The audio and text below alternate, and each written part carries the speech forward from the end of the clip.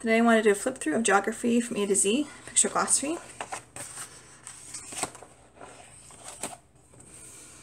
We're going to be using this for part of our geography studies this next year.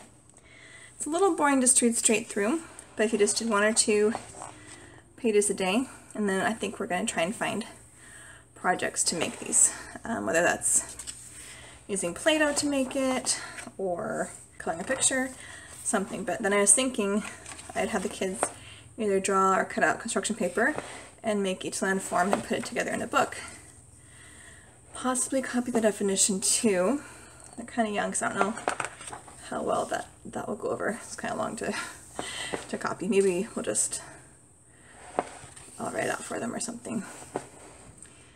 Well, maybe they'll just have a book to look at. I think it does a really good job of just having all the features and a little short definition. Pictures are good.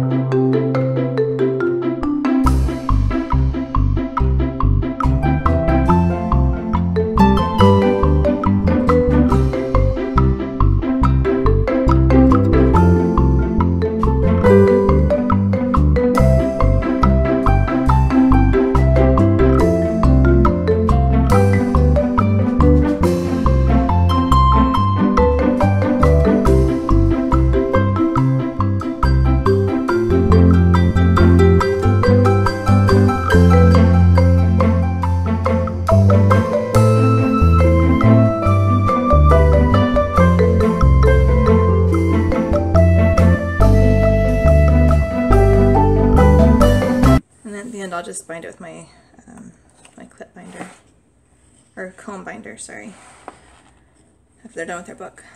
So I'll probably just work on this once a week all year or so. So yeah, you can buy these books used on eBay for like $5 sometimes. They're only, $7 or $8. Alright, so hopefully that gives you some ideas.